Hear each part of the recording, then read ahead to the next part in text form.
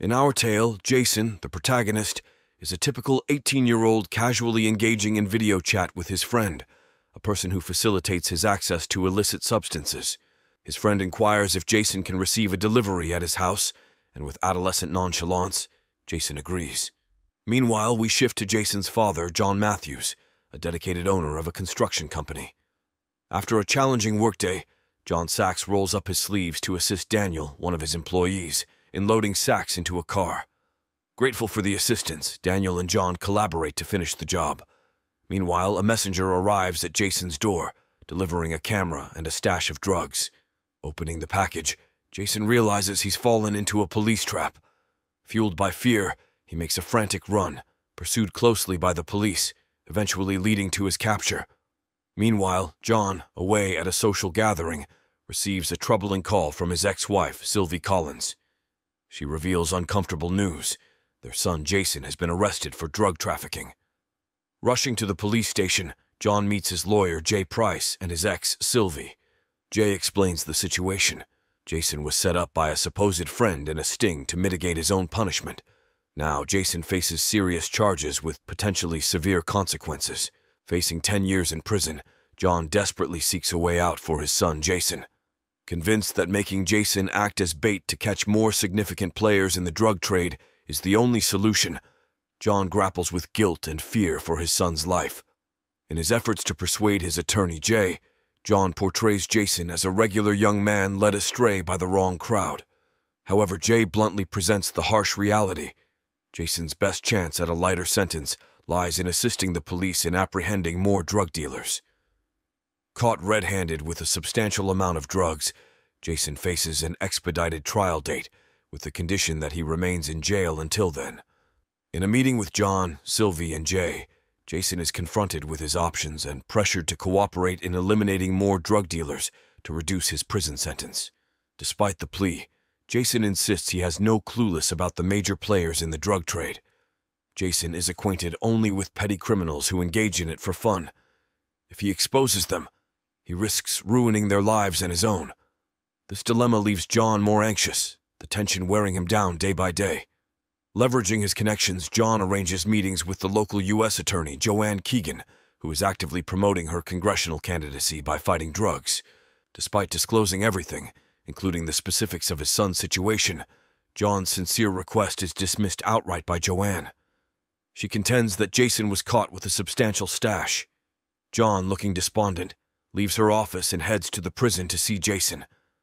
The sight of Jason's deteriorating physical state, marked by cuts and bruises from a prison beating, sends a chill down John's spine. Jason breaks down into tears, recalling the early years spent with his father. Jason acknowledges the daunting challenge of surviving 10 years in a harsh prison environment where beatings seem inevitable. John is devastated to witness his son in such a state. Troubled by the visit, John ventures into the city's drug underworld, dimly lit corners where deals unfold. He concocts a bold plan to identify dealers and hand them over to the police, but the dealers retaliate with a severe beating, foiling his intentions. The police intervene at the last minute. Joanne Keegan confronts John, aware of his reckless mission, making it clear that even if successful, it wouldn't have impacted Jason's case. Desperate for a way to reduce his son's sentence, John pleads with Joanne, who offers a glimmer of hope and reveals the only way to save his son. John faces a challenge as Joanne lays down the gauntlet, requiring him to identify her as a prominent drug dealer possessing at least 1 kilogram of the substance before considering Jason's release. Despite the difficulty of apprehending a major drug lord, John remains resolute.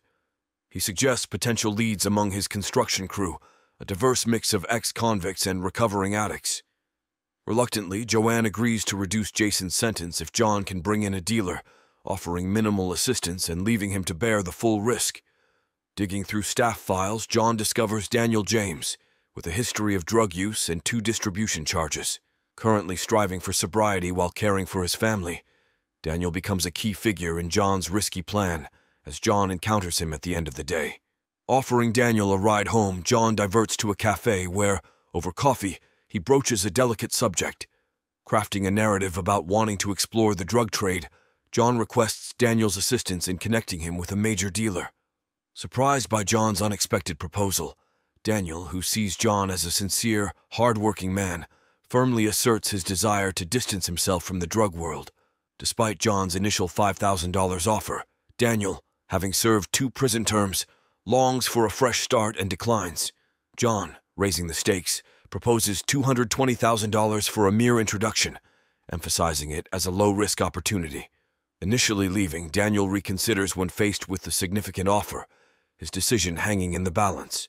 Considering a safer residence for his son, John unknowingly supports an informant, Daniel, who acts as a mediator between John and Malik, a formidable local drug lord with 2 strikes against him. Amid economic struggles and John's company barely making ends meet, Malik, willing to smuggle an extensive drug supply, hears John's proposal. John, presenting himself as a legitimate part of the company with a fleet of freight trucks, argues for avoiding suspicion. Malik agrees, on the condition that John and Daniel personally drive on the first run. Preparing for the operation, John and Agent Cooper install wiretaps to record illegal transactions. John and Daniel set out for El Paso, a short distance from the border, ready for an unremarkable journey with the covert aim of exposing illicit activities. Meeting at the junkyard, they face scrutiny about their smuggling strategy. As they disclose their plan to hide drugs in cement sacks to the drug dealers, the tranquil scene transforms into a battlefield. Ambushed by the rival gang, Bahan Nort, John and Daniel take cover amidst a hail of bullets. Spotting a potential escape route, they sprint back to their truck, with John skillfully accelerating away. Amidst the intense gunfight, they crash through the scrapyard, break the front gate, and collide with parked cars, one of which conceals an undercover police officer. Daringly escaping, John and Daniel navigate the chaos, driving off with their truck full of contraband against all odds. As Boer rises through cartel ranks, he eventually commends John's actions to Malik, leaving a lasting impression. Amidst the cartel, John's courage earns him increasing respect. Returning to John's factory late at night with the contraband safely acquired, they execute the mission under the cover of darkness. To dispel potential suspicions, they swap cars. In a tense moment, John excuses himself to the bathroom, but Daniel discovers him hunched over a phone in the office. Suspicion arises, and Daniel confronts John, accusing him of betrayal. John, claiming innocence, insists he was calling his wife. Lacking proof, Daniel reluctantly releases John. Agent Cooper trailed them, strategically keeping a safe distance, attentively monitoring every move as they continued their journey. Upon reaching their destination, John handed over the package. As Malik engaged in the drug exchange under the watchful eye of Agent Cooper, he nonchalantly brought up an impending meeting with influential figures from the cartel. Seeing the chance for a more significant capture, Cooper refrains from arresting Malik immediately, keeping the transaction discreet. The following day, an infuriated John reminds Joanne Keegan of their agreement. Interceding, Cooper suggests the failed arrest may have aimed to apprehend more powerful cartel members. John, grappling with the situation, decides to visit his son Jason.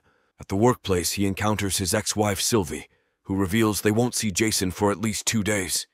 He's in the infirmary with 36 stitches. Leaving the jail, an enraged Daniel confronts John, demanding to know his identity. Confronted, John discloses the truth to Daniel, who reacts with irrational anger. Daniel emphasizes the grave consequences. If the ruthless cartel discovers their betrayal, both they and their families would face immediate execution.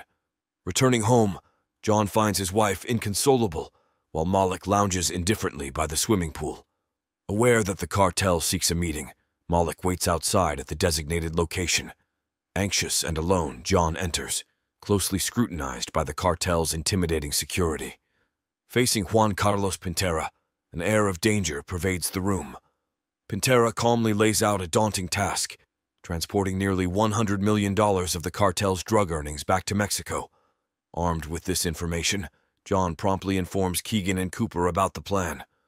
Keegan's response is evident as John eagerly anticipates the potential arrest of Pintera and the ensuing turmoil for the cartel.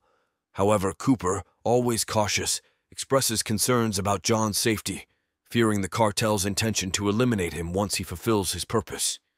Despite the risks, John insists on Jason's swift release after completing the assignment, a condition Keegan reluctantly accepts. John confides in Daniel, detailing the precarious situation they face. Collaboratively plotting their course, they devise a daring plan to escape both the oppressive government and the ruthless cartel. John executes a cunning maneuver, switching trucks and eluding Cooper's observation. At the cash pickup location, cartel escorts shadows John, while Daniel undertakes his own perilous endeavor, breaking into Malik's house and confronting his guards. In the ensuing clash, Malik sustains severe injuries, and with death looming, he imparts crucial information to Daniel. The key is Pintera's cell phone number. Determined to alter their fates, John contacts Cooper, who swiftly tracks down Pintera's new phone. Armed with Pina's number, John now juggles handling the kingpin and the colossal drug haul with ease. The stakes escalate when the cartel discovers Jason's role as an informant, leading to a chaotic, secret imprisonment. In a high-stakes highway chase, John, gripping his shotgun, retaliates against assailants, enduring a leg wound. Struggling through agony, he spots another attacker's car, fires, and sends it careening off the highway, all while Cooper closes in on Pintera. During the DIA raid on Pina's home, they find it empty. Pintera has already fled. Cooper spots a passing vehicle and realizes Pintera is attempting to escape detection. Moving swiftly, Cooper's team encircles and blocks Pintera's vehicle, forcing the kingpin to surrender, especially with his young son in tow. Meanwhile, John remains pursued by cartel members, even after they shoot out his tires. Undeterred, John retaliates when a second attacker attempts to kill him, ramming his truck into the assailant's car, causing a massive explosion. Losing control, John's truck rolls, leaving him stunned and trapped. As someone approaches, John prepares for the worst, but to his relief, it's a DIA agent coming to his aid. As dawn breaks the day after Jason's release from prison, a sense of relief washes over them. John's family quickly enters the witness protection program, ensuring their safety. Yet Daniel takes a different route, refusing the offer and opting to go into hiding with his family on his own terms, marking the conclusion of their intense journey.